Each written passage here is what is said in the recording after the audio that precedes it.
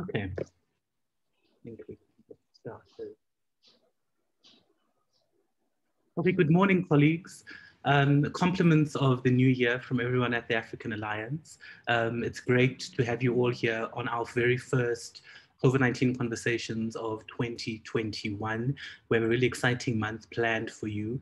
Next week, we speak to the Deputy Director General of the Department of Health, Dr. Anban Pillay. The following week, we speak with Professor Helen Rees and our colleagues from the leadership of SAPRA to better understand that regulatory environment. But today we're really excited to have this first COVID-19 conversation with you. Colleagues, as a reminder, these calls are brought to you by the African Alliance and the Vaccine Advocacy Resource Group. They're brought to you in partnership with the Community Constituency COVID-19 Front, the Treatment Action Campaign, and APHA. Today we speak to Phinah Kodisang, who is the CEO of the Seoul City Institute for Social Justice. In this role, she leads strategic direction and accountability for the programmatic, operational, and financial aspects of the organization. With a master's degree in social development and a passion for youth, Phinah has participated and contributed to different national, regional, and international panels on finding solutions to different issues faced by the youth, such as HIV, GBV, and other structural issues that perpetuate social injustice, especially for young women.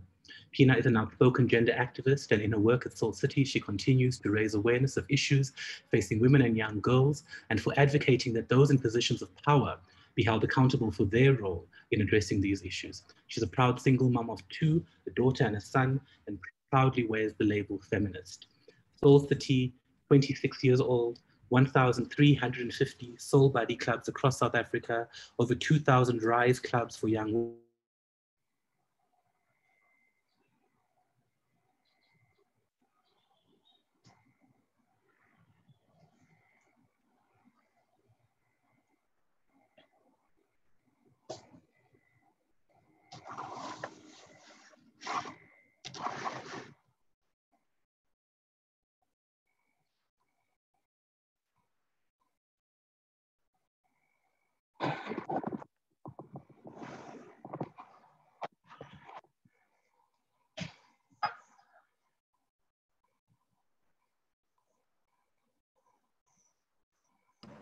And Tian, can you still hear us? I can hear you, but it was frozen for a while, so I'm not sure. Okay, I think we've just lost Tian.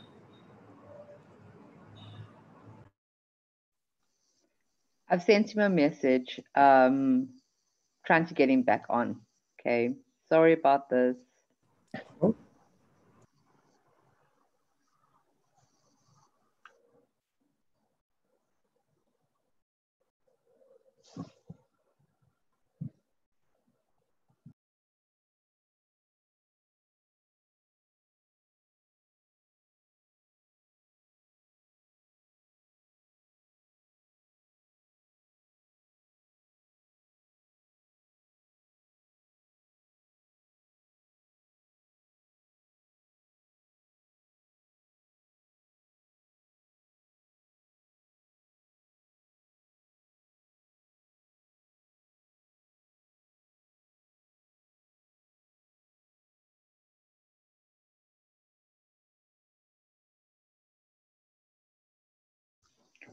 Apologies, colleagues. I'm just trying to contact Tian. There seems to be a technical problem.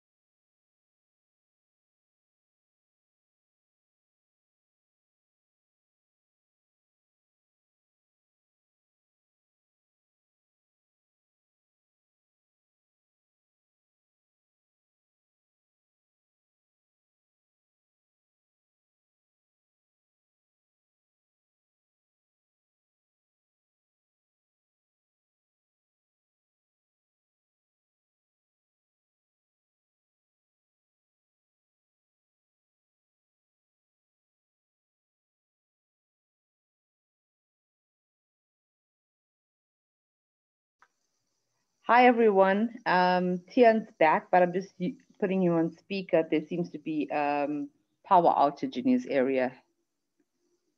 Tian? Okay, great. Thanks so much, Vivian. Can everyone hear me? Yes, we can. Okay, great. Yes.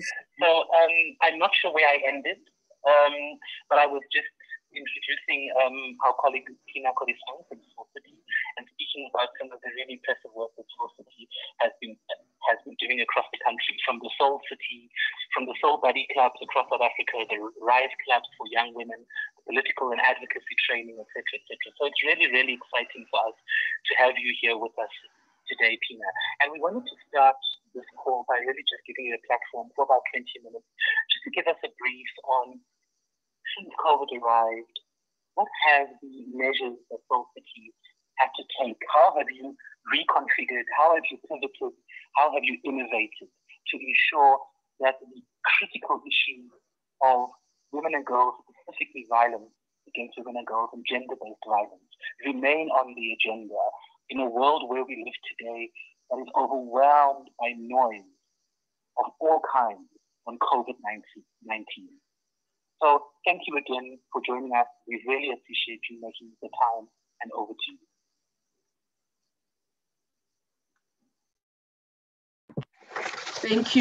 Thank you very much. And we appreciate the opportunity that we are given as an organization, to talk about the work that we do. And it's not lost to us that this opportunity is a good one, not only to profile the organization, but to also share what we feel are best practices and to learn, from what others are doing as well, as we share how the different organizations are handling this pandemic that has made life very difficult for all of us. So I really thank you for this opportunity. So let me talk a bit about who Soul City is, because we have had a number of iterations as an organization. There are people who still remember that Soul City where, at the time our logo was people say it's a red cross, but it was a red band-aid, because at that time we were doing behavior change communication and doing communication around health promotion. So people still know that Soul City, the Soul City that was on TV with different drama programs and focusing on the re-engineering of health, focusing on educating the public about policies that were there, be it was the policy on children. We've had many iterations, but where we are right now in 2021, we are clear that as an organization, we are an intersectional feminist social justice organization whose work is mainly focused on supporting women and girls in challenging patriarchy and its resultant injustices. We know that we live in a very patriarchal society, in a society that has put women aside, in a society that conveniently forgets that women's rights are also human rights. So as an organization, whatever that we do, we center the rights of young women and girls as human rights. And we also make sure that whoever is accountable for upholding, for protecting those rights knows that it is their duty. When they conveniently forget that it's their duty, we are there to remind them that it is their duty, and we really advocate that they take up their duties seriously and implement for young women. You rightfully indicated that we work with Rise Clubs, we work with Soul Buddies. Soul Buddies is one of our old flagship programs. It's been there for more than 15 years and it's still going strong because we believe that children's rights are also important. Children have a voice, they have agency, and it's important that they are also included in decision-making, as active citizens, not just children being seen, but children must also be heard. So meaningful participation of children is equally important to us, especially at this time of a pandemic where children are locked in homes with parents who are abusive sometimes. They are locked in homes with carers who are abusive. some of their rights, you know, the right to education, for some they are infringed because access is now a problem. So our Soul Buddies program is one that we continue implementing in partnership with the Department of Education and the Department of Health. But also we include parents. We cannot do anything, and it should not be a design of any program to work with children in isolation. It should be that the parents are centered in whatever intervention that we are designing that includes children. In that way, you are strengthening both your primary and your tertiary, your primary, secondary, and tertiary interventions. I think a lot of times programs just go straight to the target. We forget the ecological model where at the center you have this individual, but the individual doesn't exist in isolation. They come from a family. That family is within a society, and that society ultimately becomes the community that we live in. So if your interventions are only centering on one-on-one with your target audience, your soul buddy member, but you are not doing anything around the community to work with the families, you know, or other community members, you are then setting yourself up for failure, because you will have this individual who's empowered, who has knowledge, but who cannot enjoy the benefits of that knowledge because the society that they live in is behind. They don't have the same kind of knowledge to create an enabling environment to enable this child to fully enjoy their rights and to fully participate. With our RISE, and so the Soul Buddies is your 8 to 14-year-olds. With our RISE clubs, we work with young women between the ages of 15 to 24. And that age group, I think people that are on the platform know why that age group is important. One, in terms of vulnerability to HIV and AIDS, we know that that's the age group that is hit the most in terms of new infections. So you need to work with them to make sure that you sensitize them to the risks, but also once they are sensitized, you also make sure that action is taken for them to access services to prevent new infections. So a lot of programs that we do with young women, you know, it's more about giving them information, correct information to make better informed decisions about their lives. So we equip them to stand up for social justice as well. And social justice in different intersections of their lives. One area that we work in is the sexual, reproductive, and health space, where we know that young women at that age, 14 to 24, start experimenting. They start, you know, developing, their bodies are developing, they are going through these changes that are sometimes difficult to navigate and understand.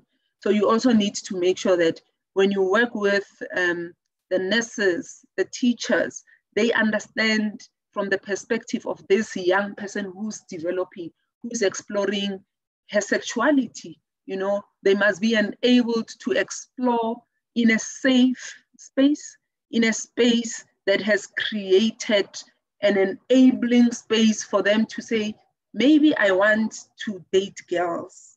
You know, maybe that's the preference that I have, and not being judged for that. And maybe I want, you know, to start having sex, but have that space explored in a way that when you want to experiment, you know what to do to protect yourself against STIs, new infections of HIV, as we were talking. But also when you don't want to explore, that the space is safe to say those who choose not to explore, you know, are not judged by those who are choosing to explore. So it's a space where you create a platform for young women to come together and talk about all these developments that are sometimes frustrating for them because they're not understanding their own bodies. They're not understanding, their parents are not understanding them. They feel that they don't understand themselves. They don't understand why their parents are not understanding. So you need to be in a space as a young person where you are allowed your agency to explore. So the young women's clubs are basically for that, but not only sexual reproductive health and rights, you know, where we encourage them to go to the clinic, to access HIV tests, to access treatment for STIs, and abortion. And to prevent pregnancy. But we use that platform to teach leadership, to transfer leadership skills. And this is, in the pandemic, this is where we see the importance of doing that, of empowering young women to know what women don't deserve rights. They don't deserve rights. To know what their rights are. You know, Chapter 2 of the Constitution talks about protection and advancement of people who have been disadvantaged. I'm from Canada. We don't have rights in Canada. You know, young people always feel that they are not seen, they are not heard, they are not recognized, and we need to create a space where they feel that they are seen, that they are heard, and they are recognized. So one area where we work with them on this is what we call the raising voices of young women. And I'll give you an example of how this project has actually created a formidable force, a movement of young advocates who know how to access their rights. And especially now in a pandemic where we saw even in the first lockdown how, you know, the needs of young people were set aside because we were now all of us taken back by this pandemic that just came on us. Some clinics were not providing the necessary services. Young women, we were all locked down, so we couldn't access services. But I think it was a disadvantage for young women who are on contraceptives. Sometimes we think they're on contraceptives because we call them loti. They are chatarach, right? They can't wait to have sex. But a lot of them, if we are reflecting honestly, a lot of them, their experience of sex is coercion. They are being raped. And for some, the decision to go and prevent pregnancy is not because they just want to have sex all over the place. No, they understand that their future is important to them, and therefore they are going to make sure that they are protecting themselves against unwanted pregnancies. We create platforms where they can report violation, sexual violation, where they can have within the safety of their home resources such as Hello Rainbow, which is an app you can access on Facebook Messenger, where you just go to Facebook Messenger and you say Hello Rainbow, and you are able to talk in the privacy of your space. You know, if you are being violated, you are able to report to someone. So with the Raising Voices, on the 4th of December, a letter was submitted to COCTA. This is now young women using their voice to advocate for their own safety, for their own development. And allow me to read the letter that was submitted. It's a long letter, I'm not gonna read all of it. I just want to read the part where I feel young women were demonstrating that they want their rights to be protected. They want to be heard, and they want action to be taken. And action not only where we are concerned about how many people are going to access vaccine, how many people are testing, but not forgetting that even in this pandemic, the rights of young women are still important. They still have a right to be protected. So allow me to read a paragraph from that letter, which was submitted to Minister Dlamini, Nkosazana Dlamini Zuma, on the 4th of December by young women. I quote what they are saying. They are saying, we are not seen, we are not heard, we are not recognized. Our agency is not recognized in any development process. Street lighting is a critical development intervention that many municipalities can deliver with ease. This small intervention will go a long way in contributing to our safety in communities. They go on to note how, because of corruption, which is at the center, these resources are not being availed. The IDP, which is a process where local municipalities budget for things like street lighting, they note with concern that these processes are affected by corruption, therefore denying young women the right to access safety that is provided by just having a street light, so that when they move in their communities, they move in an area that is visible, not darkness. So they are also saying in the second paragraph, they are asking for opportunities to be created for them to contribute to strengthening service delivery, oversight, and other processes at local municipality level, including how COVID-19 is addressed at local municipalities. Where is the platform where young women are called to say, what are your needs? Even in this pandemic, where are we failing you? Where are we not meeting your needs as young women? So they were writing to say to the minister, we want action to be taken. We want something done where as young people, again, we are seen, we are heard, and we are recognized for the agency we have and the skills we can contribute to solving some of these problems. So one of the things that I think is critical and Soul City takes very seriously is the issue of accountability. I think we don't hold each other accountable enough. Government sometimes blames lack of resources. Civil society sometimes blames lack of action from government in terms of sometimes we feel despondent, we feel, you know, we've done it all, but nothing is happening. So I would like to challenge all of us to say, can we really go back to the drawing board and look at how are we holding each other to account? When COVID-19 happened, the rights to education were affected. Some of the young women have not gone back to school. Some of them are now a statistics in terms of rape. They are now a statistic in terms of pregnancy, you know, and we seem to ignore some of our own issues in terms of statutory rape. I think that for me is one of the big things where we are comfortable just to note that 10 to 15-year-olds have given birth in the past 12 months. But do we note that it's a violation, it's statutory rape? Who takes action? Who is held accountable when such happens?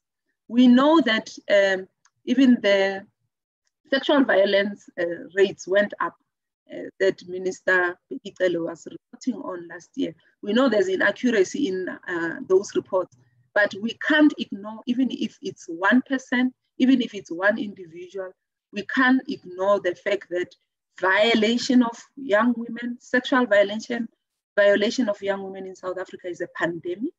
It's a pandemic within the bigger pandemic of COVID-19, and our efforts have not yet yielded results. So as Soul City, we call on everybody to start looking at what is your response? What are you doing as an individual, as an organization, as government? What are we doing? On our media pages, we post a lot about actions that people can take to take care of themselves in this pandemic.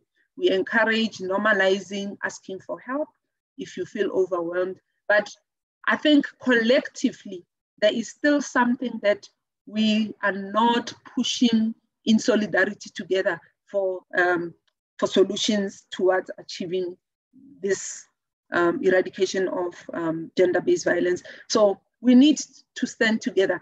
It's not lost to us, you know, that there are efforts and we must give credit, but I don't think we must celebrate. We are not yet where we can say we are celebrating. I, for one, am not yet celebrating because I'm a woman. I can be a statistic anytime, you know? So what are we doing? Can the pandemic not be an excuse for us not to take action? So there's a lot that we are doing to contribute our voice to this. We've just recently had a TV talk show on SABC2, an 8-part talk show, which was mainly around, you know, looking at patriarchy as a system that must be dismantled. Until we dismantle patriarchy, until we call it out for what it is, and until people who are enjoying the benefits of having this system, people who are benefiting from having this system that is unjust to the majority of people in this country, the women of this country in their diversities, you know, until we dismantle it, we will keep talking about the same things over and over and over and over and over. So I want us to look at what can be done to dismantle. It's a huge system, so we know We can't just, it won't just collapse in one day, but there must be a starting point, and there must be somewhere where we say, done and dusted. This one is now complete. Let's move to the next one. We are not yet there. What is stopping us? You know, right now, each time the president addresses the country, he will talk about, let's note that gender-based violence is a pandemic. Let's do our part to contribute to solutions. But I sit every time and wonder, why is it that other things we are able to solve? Why is it that with the crime report that was given, there were crimes that the minister and his team were able to report as going down, but sexual violence, gender-based violence, femicide keeps going up? Where is this thing coming from? Have we interrogated why it's hard to do that, to dismantle this gender-based violence and femicide and the benefits to whoever it's benefiting of this thing?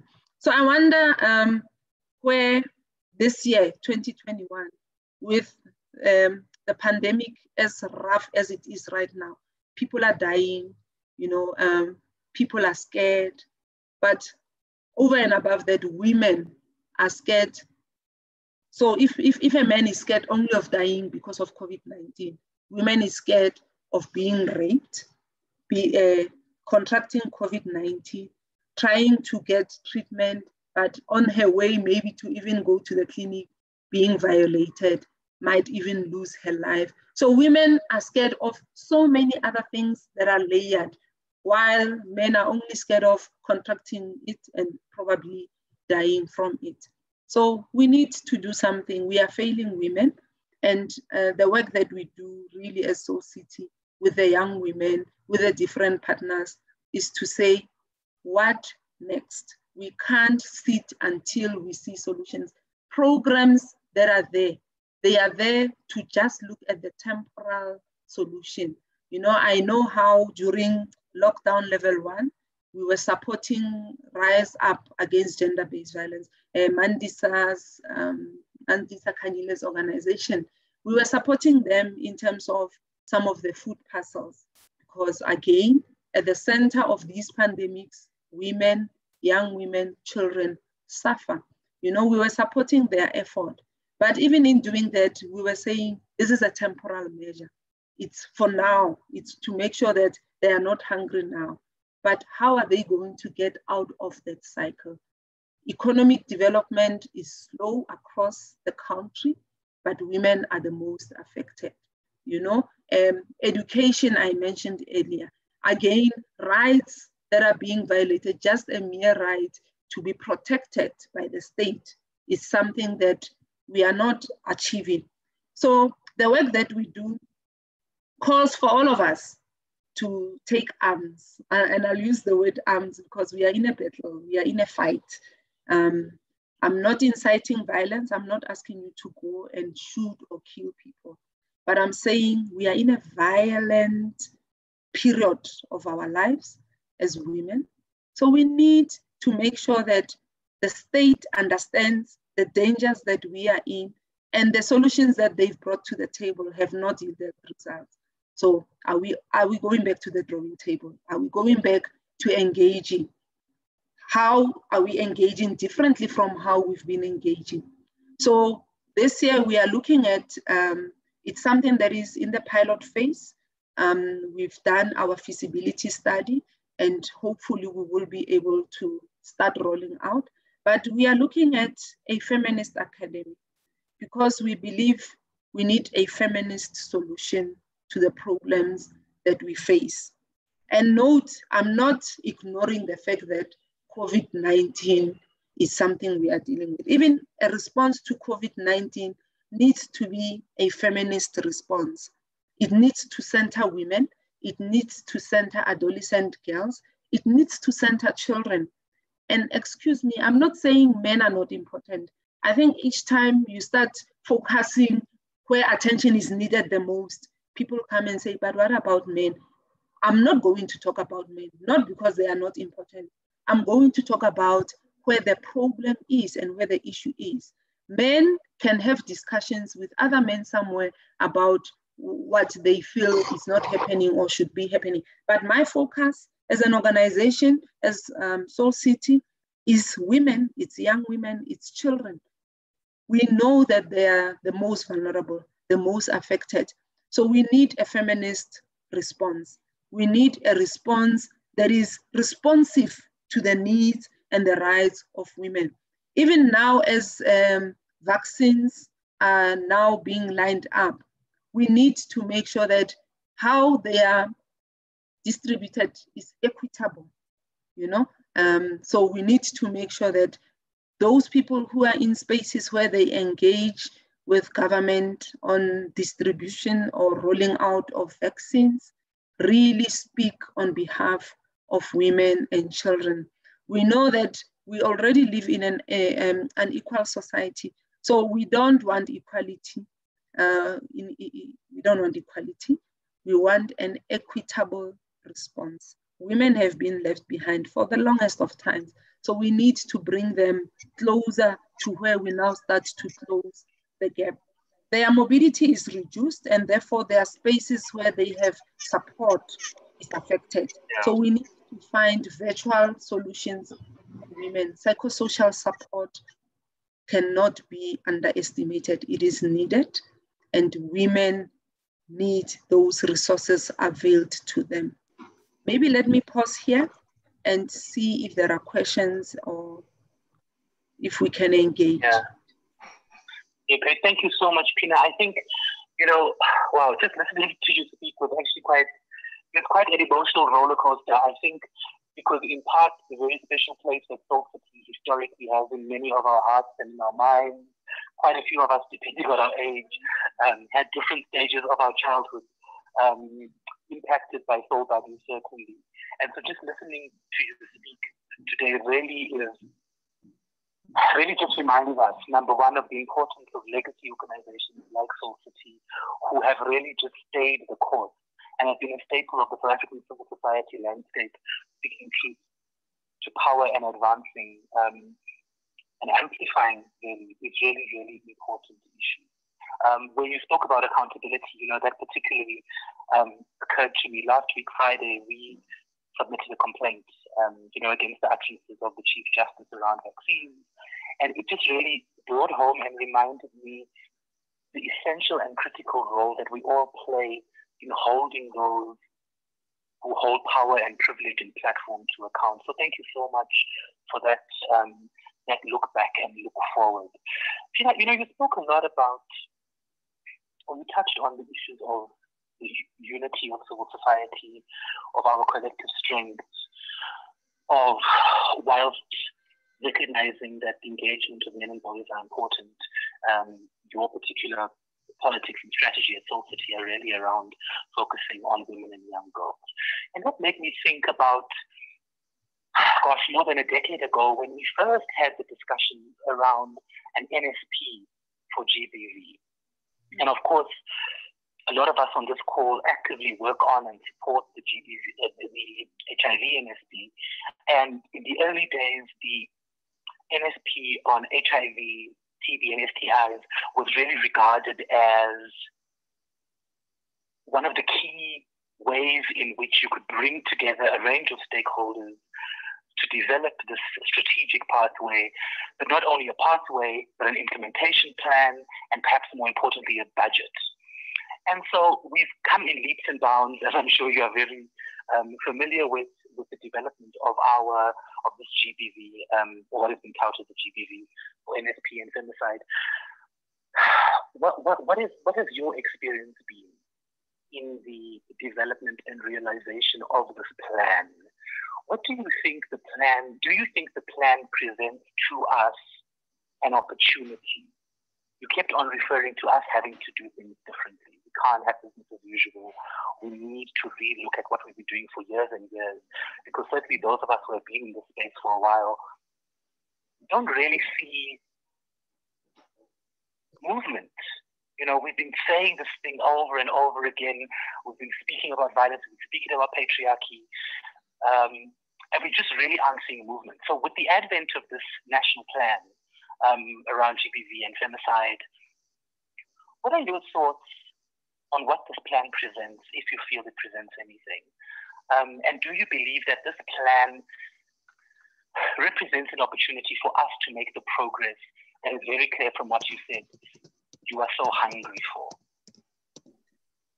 All right, thanks for that. Yes, we know that the National Strategic Plan for Gender-Based Violence and Femicide is there. And as an organization, we also participated. And I believe in the 6 pillars of the NSP. I strongly believe that, you know, they represent what our intentions are in getting to the bottom of this pandemic.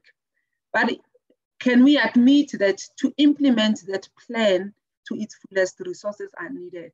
And where resources are needed, it's where we start seeing the division.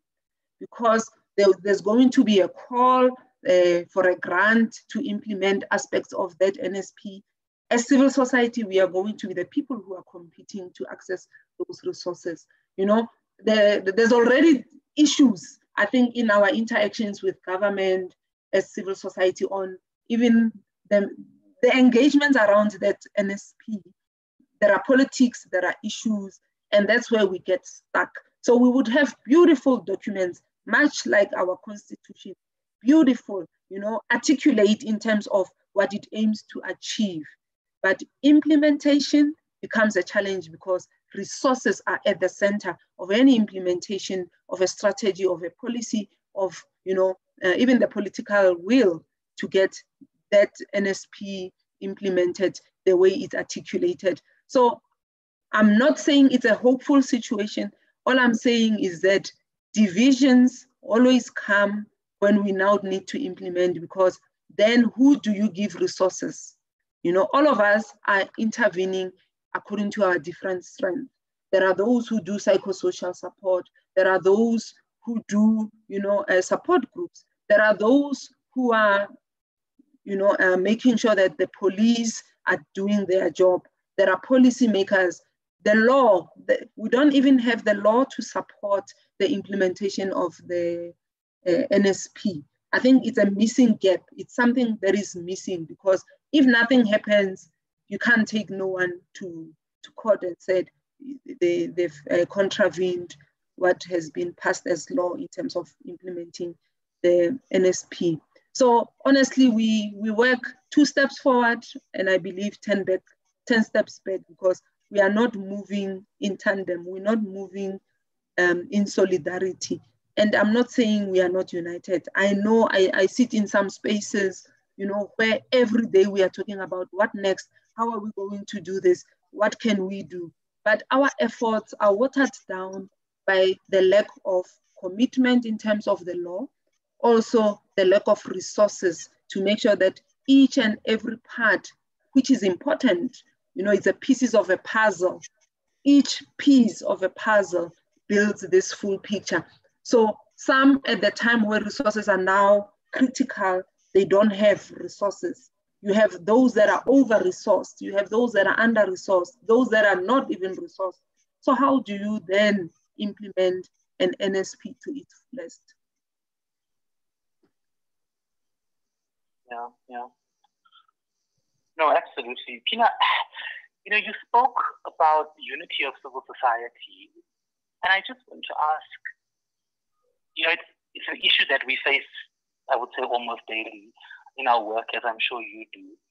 And that is the issues of power, the issues of ego, the issues of agendas, the issues of resourcing and funding, and how we package and present ourselves as different formations of civil society, in part to be palatable to donors, in part to do the work that we're passionate about. Would you characterize South African civil society today as unified?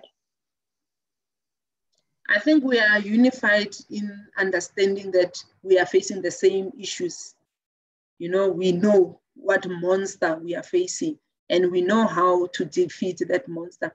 Where we can start showing solidarity is how we then collectively challenge donors. I think we need to get to a point where we go to donors and start changing the agenda of the donors. There's a lot of imperialism that comes with the funding. You know, it's very imperialistic in its approach. It's money that comes from overseas and it comes with a certain agenda. And we fall into the trap of, you know, adapting, as you say, to make ourselves palatable to that agenda. But I think if we push back and say, in South Africa, money will come in for this, this, and that, instead of being told we have money for this. Sometimes some of the money, a lot of investment goes to where the need is no longer dire. You know, where there's a dire need, we have lack of resources. So solidarity would be, would strengthen the pushback if we say, there's no funder who's going to come and tell us. We need to give the funders the mandate of what the funding should be directed towards, because we are the ones on the ground. We are the ones who know what the needs on the ground are. But a lot of time we find ourselves having to adjust our programs, you know. So even when we know that as an organization, we want a feminist agenda, we want to push a feminist response. If funders don't want to hear the word feminist anywhere, we remove the identity, you know, we adapt the intervention so that they don't sound too feminist, because then we know we won't get the grant. But we need to get to a point where through our own resources that we co-create with local government, with our South African government, we now start giving a mandate to where resources must be directed. Yeah. Yeah, it's quite a formidable task. But I think collectively as civil society, we've overcome much larger challenges, and the work will definitely continue. You know, we've got a question in the chat, Phinah, from Nombasa, who's really touching on, I think, such an important issue, and that is, how do we make sure that young girls and women access SRHR services, especially in the context of COVID-19? You know, we do a lot of work around inner condom access, and we've had all of these traditional distribution points that have just been shut down, and having to deal with that coupled with this wave of stigma around healthcare facilities, because increasingly we're hearing feedback that healthcare facilities are actually more and more becoming places that are associated with COVID-19 infection. So in the past, where we could rely on local clinics to refer communities to or to do work with, that's rapidly fading away. So what do you think we need to do to make sure that access to SRHR services is protected and maintained and supported during this period? Because it's clear the situation is not going to change anytime soon in terms of being able to move around. Yeah, so I didn't get the first part. How can we make? How do we make sure that women and young girls access SRHR services in the context of COVID-19? Yeah, this is where the Department of Education really must be called out, because I know, and you know, there's a policy right now that was passed, I think, a year or two ago, and with SOPs around how, because young people spend a lot of their time, even with COVID-19, young people still access schools. They still go to school, whether they go on rotation or, you know, with some, they go every day.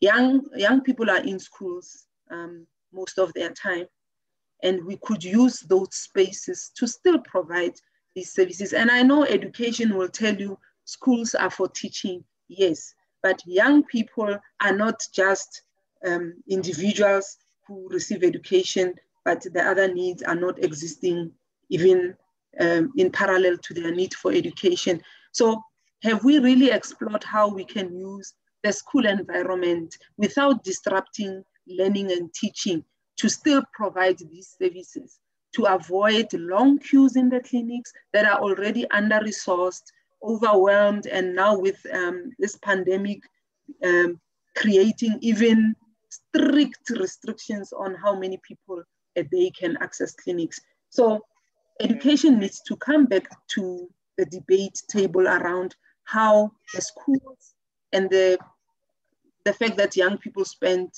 6-7 hours of their time in that space can be used effectively to provide the sexual reproductive health and rights services that are needed by young people. Yeah. Thanks for that. You know, Marsha Zali is touching on an important point in the chat. She's really speaking about vaccines, you know, and how, what work are we doing to ensure that women and young girls yet again are not left off the priority list, are not pushed back. You know, we say this in a context of, we know we have priority populations that we'll be targeting with the first wave of vaccines for healthcare workers, those with comorbidities and those over 60 and 65.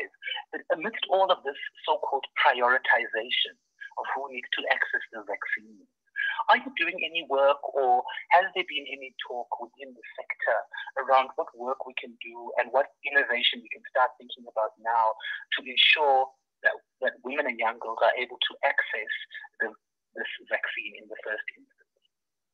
I don't think I have not personally participated in any forums yet, but I want to believe that now that the president has said there's a plan in terms of rollout, we will start engaging, because of course we want to make sure that once the rollout is clearly laid out, young women are not left behind. So I will ask colleagues like Steve Litzike, who I think might have more information, to engage us on what is being done through SANAC, to see if SANAC is playing any role there. We would want to make sure that we advocate for young people, young women not to be left behind, and for safety, even in, I know one thing that is out there that I know, and we try not to find ourselves trapped in that, is all these conspiracy theories around vaccines. We need to clear that out of the way, because it becomes a disturbance in terms of engaging meaningfully with young women about, you know, the importance of accessing those vaccines. So conversations that will happen will need to, one, talk about, address these issues that are on the side, the noise that is being made, you know, and for facts to be presented to young people about what the vaccine will do and how they can access it. Yeah, no, thank you. You know, Phinah, we're approaching the top of the hour, and so I just wanted to ask you to spend some time speaking about, what do you view as the biggest threat to women and young girls in the next year in the context of your work? And what do you view as the single biggest opportunity for yourself, the Soul City, and civil society in general to galvanize around the issues of women and young girls in the next 12 months? So the biggest threat and the biggest opportunity, if you could touch on that for us. The biggest threat will always be patriarchy, because patriarchy is an enabler of violation of human rights. So while we know what our rights are, and we can even list them one by one, we have a system that denies us access to those rights. So the biggest threat for us as young women is patriarchy. And the only thing that we can do to get young women to enjoy their rights is to dismantle this system, as I indicated earlier, one step at a time, you know, because it's a big elephant. It will need to be taken down chunk by chunk with everybody, civil society, government, individuals, noting what role they need to play to make sure that we dismantle this system that enables a teacher to rape a student and still get away with it. Because when you engage a principal of a school, they tell you, this is the best maths teacher we have. This school cannot afford to lose this teacher. Can we solve it amicably amongst ourselves? Where parents would accept somebody bringing, you know, 500 or 1,000 just to say, we apologize that our son violated your child, forgetting that this girl lives with the pain and the scars forever. If we don't dismantle all these systems that enable perpetration of violence that are entrenched in patriarchy, we are not going anywhere. Could you touch on the single biggest opportunity in the next 12 months where we can make movement and progress? I think there's opportunities for me continuing to educate and teach young women about what their rights are is important, because they now realize that their agency to take action is important as part of getting to where they want their futures. You know, they need to take action. But I think the opportunity comes in creating an environment that dismantles the power of patriarchy.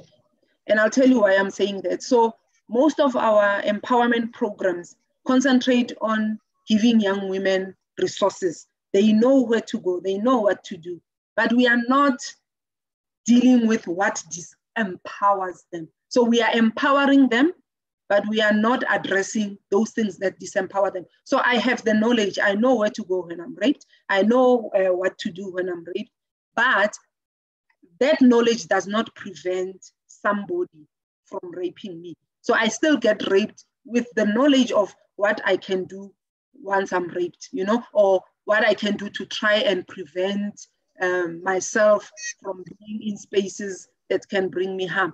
All that knowledge, all that empowerment is useless if the system that continues to support perpetration is not being dealt with. So we have an opportunity to look at bringing that balance, to say, on the one hand, let's continue empowering young women. Let's continue creating an enabling environment for them to thrive, to live their lives to the fullest.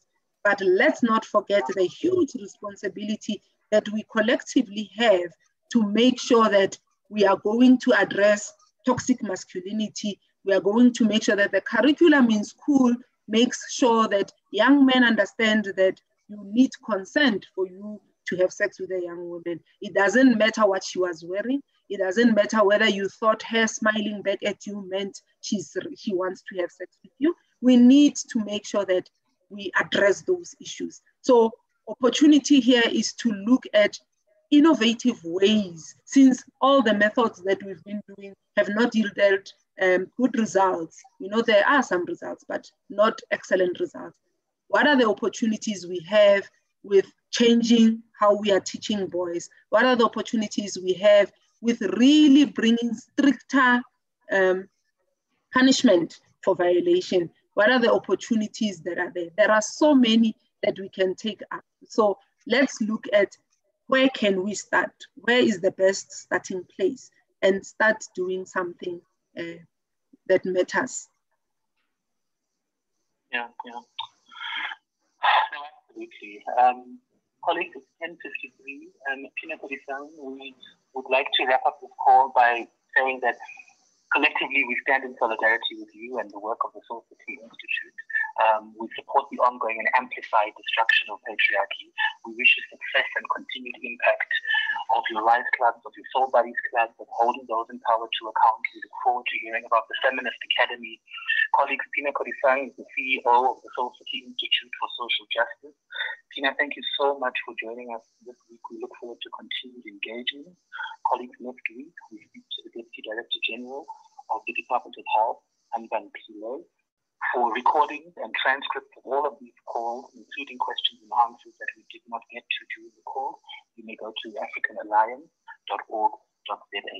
Phinah Kodisang, again, thank you on behalf of all of us here for spending your Thursday morning with us, and we wish you all the best in your ongoing work and your leadership of the Institute. Thank you. Thank you.